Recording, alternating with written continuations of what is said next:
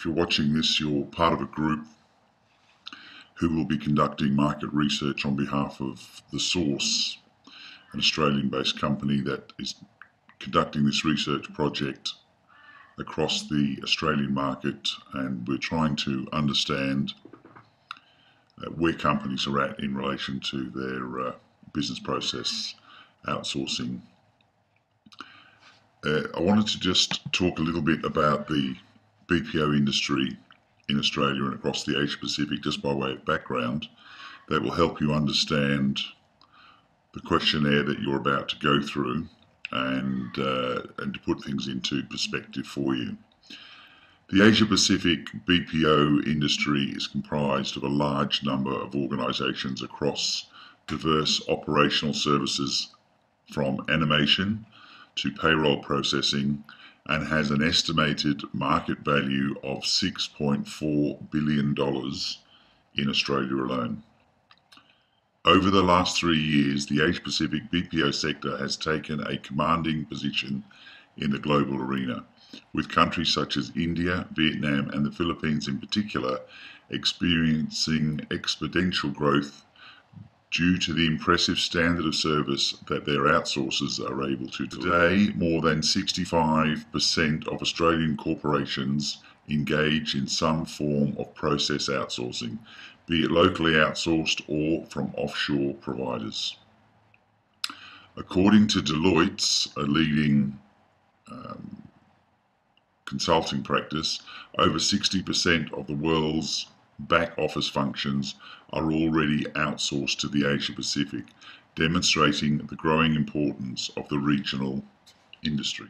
There are a number of different areas within a business, and all businesses, be they government or private sector, where outsourcing has become quite important.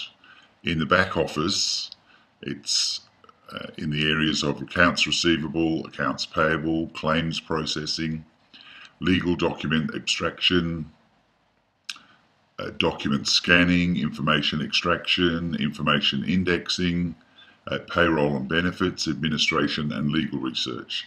In transport and logistics, it's about accounts payable, accounts receivable, debtor management, HR. In the medical area, it could be medical reporting, transcription. In information telecommunications, it's about application development, system maintenance, systems testing, games testing. In architecture and engineering, it's about drafting, plan recording, storage. In customer service, it's about operator assistance services for telcos. It's about inquiries, customer service, information lines, help desks, fulfillment and member services. In security services, it's about help desk, alarm system monitoring, patrol services. In design, it's about web design, mini-site, web hosting, graphic design. In finance and accounting, it's about general accounting, it's about tax management, data entry, auditing. In HR, it's about HR benefits, payroll, legal, legal support, environment and planning, compliance issues. And in the domestic and custodial area, it's about catering, it's about building management, it's about building maintenance. When companies decide that they're going to outsource, they usually bring together a number of their assets, which would be buildings, call centres, etc., and they standardise the process that all of these companies do. And then once the processes are standardised, they then tend to centralise them and bring them into a central location. And what they're doing in this process is basically having uniformity and consistency of the processes. In other words, everybody in the organisation is doing the process exactly the same way. At that particular point in time, the business has a better understanding of what that individual process costs, and consequently is then able to compare that cost to an outside organisation, an outsourcing company, who will then compete on a price basis initially for that work. In the outsourcing world, we talk about BPO 1.0, BPO 2.0, BPO 3.0, and BPO 4.0. When an organisation has decided to start to outsource some of its business processes, whether they're in the front office or the back office, this is what we call BPO 1.0, lift and shift, labour arbitrage. That is to say that it's cheaper to do it in somewhere like Manila, Philippines, than it is to do it in somewhere like Sydney, Australia. So once they've been doing that for a while, they start to look at technology that can help them do some of the work and automate some of the processes. This is called BPO 2.0. What it means is that they can start to then re-engineer their organisation using the technology, such as technologies you may have heard of called CRM, Customer Relationship Management Software. And this delivers better efficiencies and technology points. From there we move to BPO 3.0, and at 3.0 this is where we start to introduce concepts like social media, we start to introduce concepts like cloud computing. So without overcomplicating it, what happens basically is the organisation moves from a capital expenditure environment to an operating expenditure environment.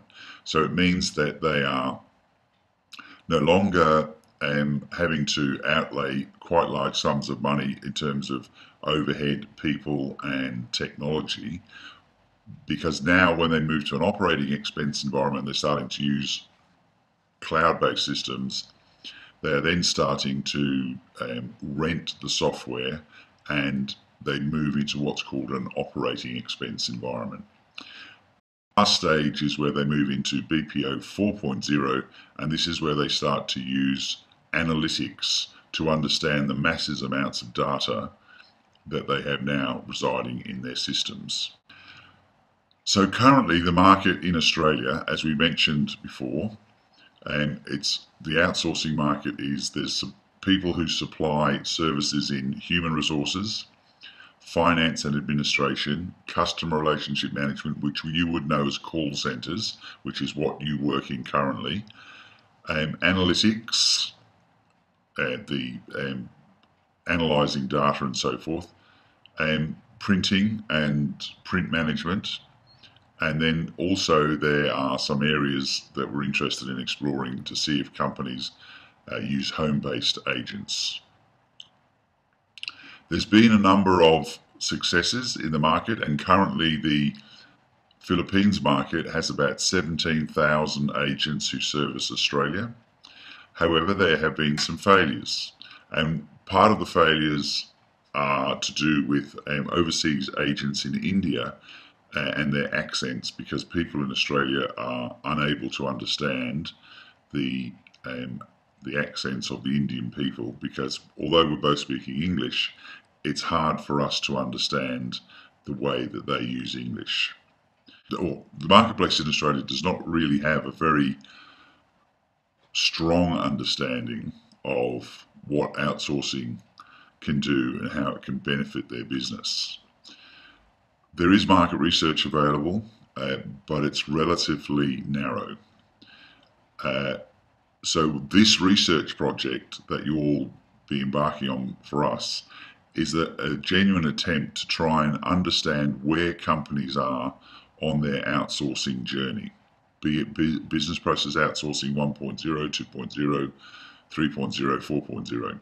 Once we've captured all of the data and we've analysed it, what will happen is we will then be able to say where Australia as a country is on the outsourcing journey, and we'll also then be able to look at individual market sectors and see where they are on the journey relative to the overall picture. Our own view at the moment is that Australia is at just past BPO 2.0. There are some firms who are a little bit further along the journey, although they're very few and far between. So that's the mission, and that's what we need to try and understand, what exactly is happening in the landscape in Australia in regards to business process outsourcing.